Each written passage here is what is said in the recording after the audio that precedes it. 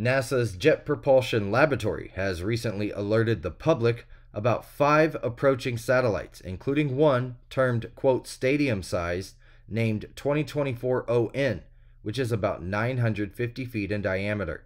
This asteroid is set to pass Earth on Tuesday, at a distance of approximately 621,000 miles, nearly 3 times farther than the average distance to the Moon. Other monitored asteroids range in size from airplane size to house size, with the closest due to approach at 326,000 miles on September the 16th, Yahoo News has reported. Now, NASA emphasizes that these distances pose no significant threat to Earth, noting that there are no known risks of impact for at least the next 100 years.